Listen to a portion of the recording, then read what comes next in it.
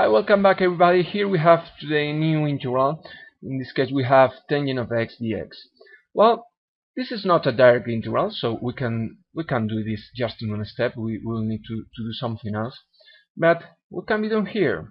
Well, what we know is that tangent of x is equals to sine of x over cosine of x. Well, look, I wrote here S-E-N, right, instead of S-I-N. This is the English notation and this is the Spanish notation. As far as this Spanish channel, we'll use the Spanish notation S-E-N for the sign. Okay, well, this is just curiosity, so keep moving. Well, we said that we know this relation, right? We know that tangent of x equals to sine of x over cosine of x. So let's put it down, let's write it down here. So we'll have this equals to the integral of sine of x over cosine of x dx. And now here comes the tricky thing of today's problem, right? If we realize that sine of x, right, it's minus derivative of cosine of x, we have solved the problem. Because look, we can propose the following change. We can propose, well, this is the substitution method, right? And we can propose here t equals to cosine of x, right?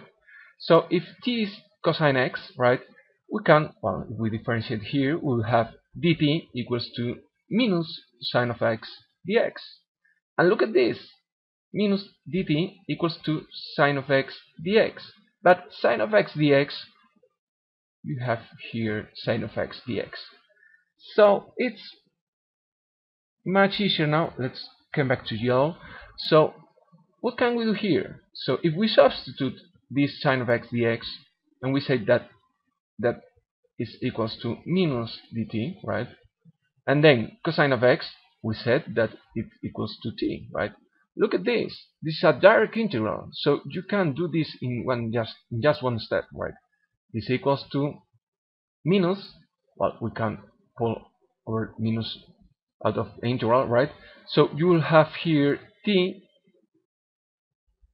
power to the minus 1, right? So here, well, dt, here you have a direct integral. You know this.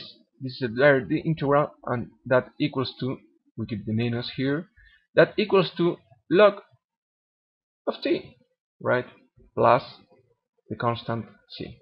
So here you have, this is your answer, this is the result of this integral, and well, it was much easier than what we could expect it the first look.